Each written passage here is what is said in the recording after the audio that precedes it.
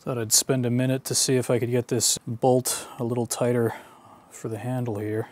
Yeah, seems like it just wasn't tightened. You know, almost every screw and bolt that I've come across on this jointer appears to have not been tightened properly. When I first ran it, I had a lot of vibration, and I didn't realize until months later that the bolt that held the wheel to the motor, the pulley to the motor, had not been tightened. And just, honestly, I don't think I've come across one bolt that has been torqued down properly. It's kind of ridiculous, but I don't know. It just seems like everything's that way these days. Okay, so there's a bolt, like right about here, that, or maybe right here, that on the inside, on the opposite side of this, and I need to reach in there and unscrew it.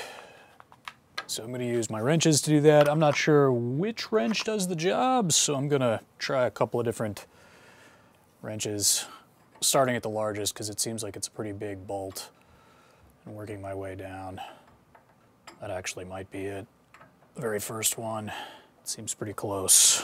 Try the one right down from it. That was a 17. Yeah, I think it's a 17 millimeter. So left is going to be that way. Is that right? Yeah. So that way, okay. I don't have to worry about my fingers because the knives are not a problem there. This isn't particularly tight either. It's ridiculous. That actually seems to be tightening it. So let's go the other way. No, other way does not work. It must just be a tight thread. I think I got it. Yep, got it. Okay, so that's one. Now, I think there's one on the back side that I have to do, and that one I have to worry about because the knives, the rabbiting knives stick out on that side. Get out of here, kitty. Shoo. There's a door in the way back here too. Pulley door. So this one's going to be coming towards me. All of this just to get these bolts off, and if they would have just cut a slot in the cast iron, I wouldn't have had to lift up the whole top. It's a shame. It's just a poor design. I mean, yeah, how often do you change out the cutter head? So it's an edge case, as we like to call it. But still, it happened. It's an edge case that happened.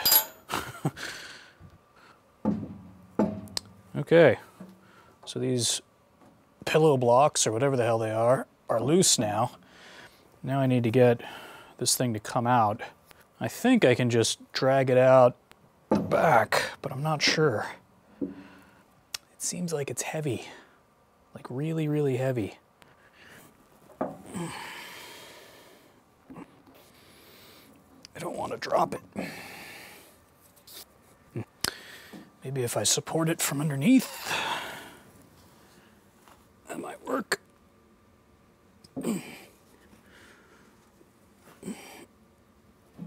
Oh, yeah, got it. All right. Wow, that's heavy.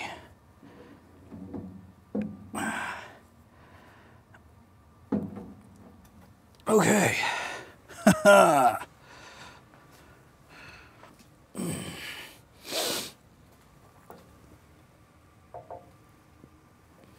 Step 18. Mark the side of the front bearing block that faces the front of the machine with tape or a felt marker to make it easier to reinstall the bearing blocks later. I don't know why that's necessary because one bearing block has a giant hole in the middle and the other one doesn't, but we'll try it out here. They don't really have the same shape either. One of them's kind of a half moon and the other one's more of a almost a full circle. But whatever, I'll do what it says. There's my tape. Yay, tape.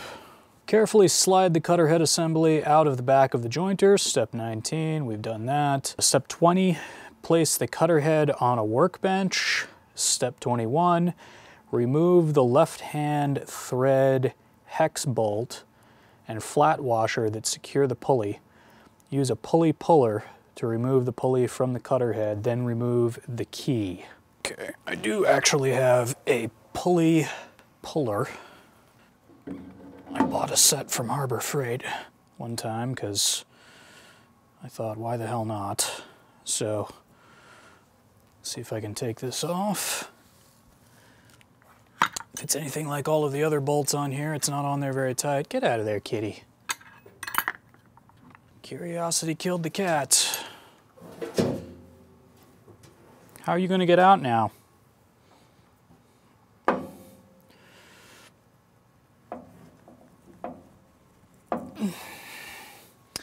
Might have to clamp this in a vise. We'll see.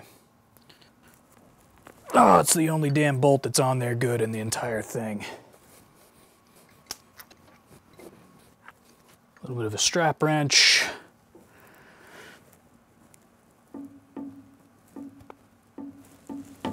See if we can't make our dreams come true.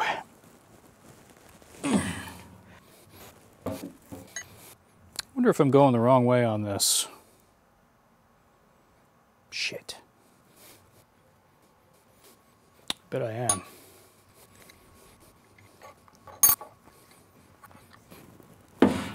Yep. Oh man, that's embarrassing. Okay. Well, hopefully I didn't damage it by torquing the shit out of it. Hey, look at that. Same one. And that dude just comes right off like butter. So easy. It's nice. Nice for something to be easy for a change. There we go. Key is still on the wheel. If I can get it released. Yeah, there we go. So there's our key, still on the wheel. Okay, step number 22. Place the cutter head in an arbor press. Insert a metal rod between the press and the cutter head shaft. And place metal plates between the cutter head and the rear bearing block as shown in figure 13 to support it. Have an assistant hold the cutter head so it does not suddenly drop, then press the cutter head shaft off of the rear bearing block. Okay, so the bearing block itself is about 1 3/4 inches, roughly. It's a little less than that in thickness. So I know that I need to give at least 1 3/4 inches gap, and then the bearing, the assembly itself is like 15 1/4, something like that. So altogether, it's going to be about 17 inches. I don't have any perfectly 17-inch long boards, so I'm going to cut a couple to length. I'm really just kind of going to eyeball this, and what I'm going to do, okay, so what I'm going to do is I'm going to put a stop block right here on the end. That way I can make 2 cuts. I don't like to mark things if I can help it. Easier to reproduce stop blocks than marking things. All right, let's make these cuts.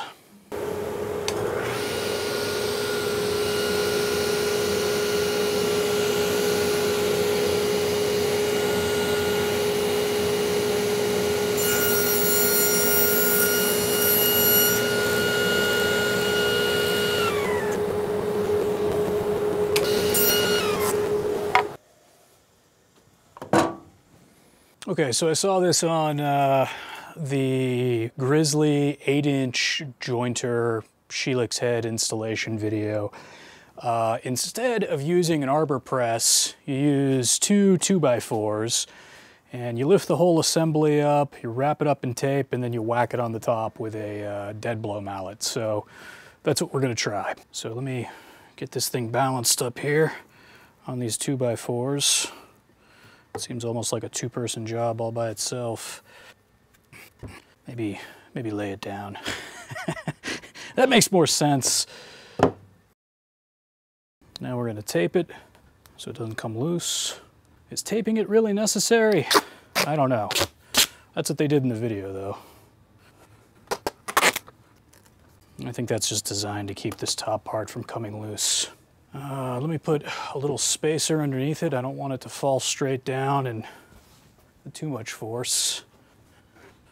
And they say a 4x4 piece of wood on top and hit it with a dead blow hammer. So there's our 4x4 and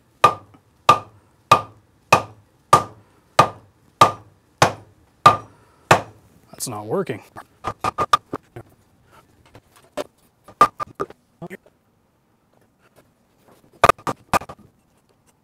Gotta say, I'm not super fond of the fact that that's not going anywhere. Damn it. Well, that didn't work, so I'm gonna try some pullers because I don't have a big ass arbor press. This might be an excellent opportunity to go buy a big ass arbor press. I'm not denying that. It looks like a reverse threaded nut. It's left. Left-hand thread, or whatever, left direction. I don't want to try to sound like I'm smart because I don't know what the hell I'm talking about. Last thing I need is everybody on YouTube going, "It's a left-hand thread. You're an idiot." Yeah, I know. Just trying to get this thing off, man. Just trying to get this pulley off. Or bearing block, rather. Okay, so I don't have a good point of contact here. Maybe this is why they don't recommend doing it this way, but we'll see if we can get it in the middle, get some pressure on it. I feel like the claw arms, at least, have pretty good contact there. So, this is probably a terrible idea, but we're going to try it anyway.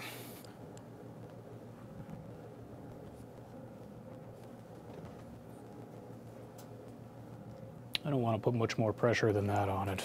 Is it doing anything? Does not seem like it is. If I could get it lined up a little better, it might.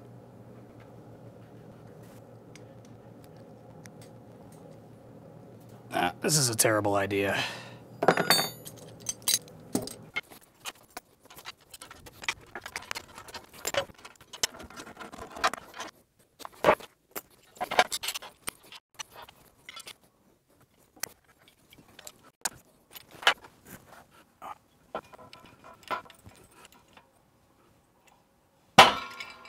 Wow, just that easy.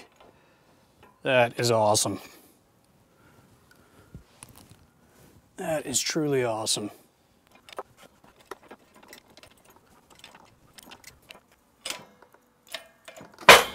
Woo! There we go. Wasn't sure if that would happen or not. Probably should have had my hand on it. Hey, it works! That was pretty cool. All right, step number 23. Have an assistant hold the cutter head so it does not suddenly drop, then press the cutter head shaft off of the rear bearing block. We just did that. Step number 24. Remove the 3 cap screws that secure the front bearing block cap, then remove the cap with a standard screwdriver. Okay, let's do that.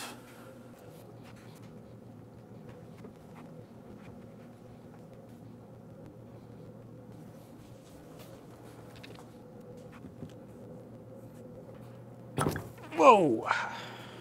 Yep. Remove the hex bolt and flat washer that secure the bearing to the cutter head. Maybe it's over here. Yeah, there it is. Okay. I learned my lesson last time. It comes off righty-tighty. Repeat steps 22 through 23 in a similar manner to remove the cutter head from the front bearing block and bearing. So we're gonna have to press this off on the hydraulic press. All right, so now for the front end, I've just got this is like a Harbor Freight punch set that I've got laying around. I've never really used it, but it was kind of fun to play with one day. And it looks like it's pretty much exactly the same size as the shaft, a little bit smaller, that's fine. I've got these 2 wooden spacer blocks down here just to keep it from slamming into metal when it comes down. All re-duct taped and everything, so we should be ready to go here. Let's see what happens. I'm a little worried, nothing's happening yet. Let me back that off real quick and see what's going on there. Maybe just a little more pressure. All right, contact.